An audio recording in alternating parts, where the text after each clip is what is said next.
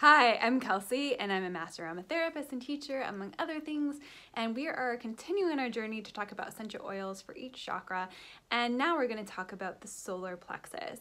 So for those of you who don't know, the solar plexus is often associated with the color yellow, and you can find it just below the diaphragm, and it's often associated with the digestion system.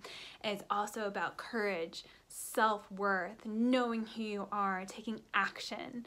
You think about the golden sunshine, right? The god of Ra in Egyptian mythology, those kinds of things.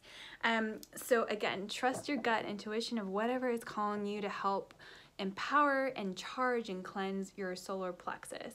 But now there's 4 essential oils that we're going to talk about that have come forward for this discussion. The first one I want to talk about is bergamot. Now, I'm not surprised that she has come forward. So if you've seen the fruit, it's a citrus fruit, and it kind of has like a bumpy, unsmooth, I'm not going to say ugly, but some people might call it ugly because it's imperfect, right? It's like bumpy and misshapen, and the rind is like blah, blah, blah, blah, blah. If that makes sense.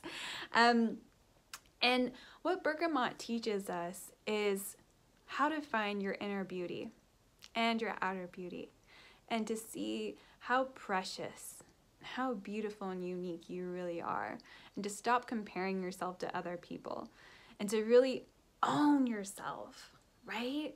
Stop it. Stop comparing yourself, stop putting yourself down, and to really create those positive affirmations that you need to continually tell yourself until you believe it.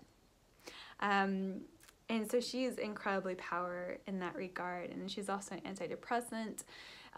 She's made from the rind of that fruit, so thinking about provides that soft protective layer to the squishy, juicy insides of us, right? So she's very protective in our journey as we go through this as well, because it takes a lot of vulnerability and sensitivity to really go into our shadow side of, why do I not think I'm beautiful? Why don't I think I'm good enough? Where is that coming from?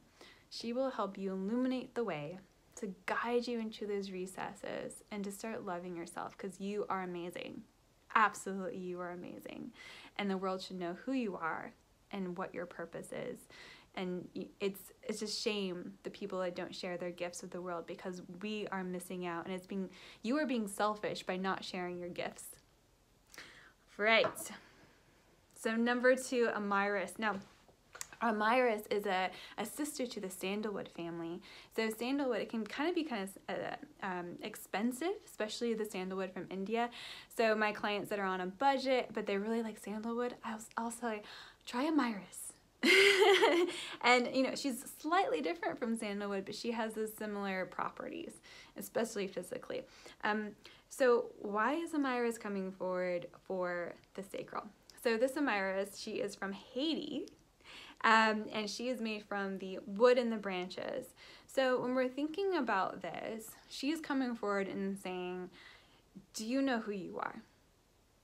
Are you incredibly strong and know deep down in your bones who you are, that you are unshakable and unbreakable? Because if not, you got some work to do.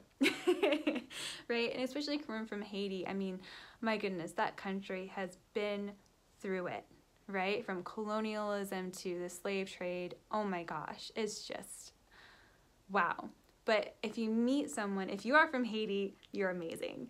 And I have friends that are from Haiti, and they're just absolutely beautiful and resilient and strong people, and I admire them so much. Now, I'm generalizing. You can't generalize the entire people from an entire country, but there is that essence in a culture, right? So what Amyris is helping us to do is to really dig down deep and be strong in who we are, and to be proud of who we are, and to know that we have the ability and creativity to take action to extend and grow our branches out. And we can expand our network. We can grow massively so that our branches are not just here, but they're way out here, right? Okay, and then next we have tea tree. So tea tree, a lot of people are familiar with this, especially in the essential oil. But if you get a chance to have a medicinal grade, especially wisdom of the earth, it is night and day. I didn't like tea tree when I first started down the essential oil path until I smelt and worked with this one from Wisdom of the Earth. It is completely different. And so why is she coming for to our solar plexus? No, because this solar plexus is rooted where it is and has to deal with self-worth and taking action. A lot of times this is where we can get energetic attacks from other people. This is where we can get gunk stuck, where people can put in hooks and things into us. Maybe it's where people put jealousy and envy about who we are and what our purpose is and taking action.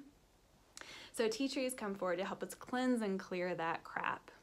So she is a powerhouse in getting rid of lower energies, negativity, and anything like that, to break free of that and to move forward into being ourselves and expressing ourselves.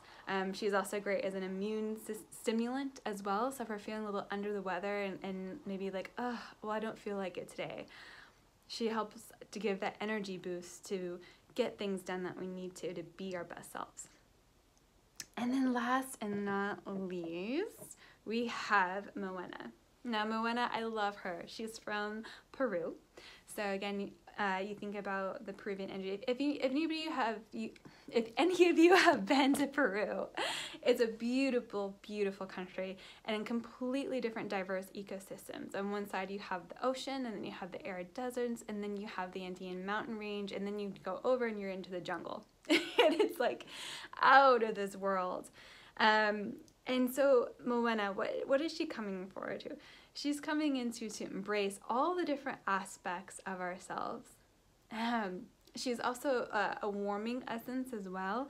So again, cleansing and clearing with love, and that mothering, nurturing love. You know, maybe growing up as a child or a teenager or formative years, we didn't have that person that was our cheerleader.